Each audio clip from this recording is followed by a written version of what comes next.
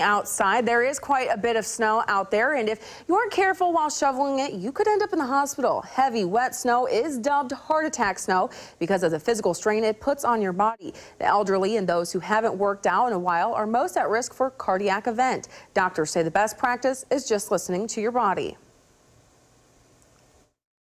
Things that you can do to mitigate your risk somewhat. One, if you don't have to shovel, don't. Let the snow melt. But if you have to get your driveways and sidewalks cleared, go do small amounts at a time. Drink some fluids.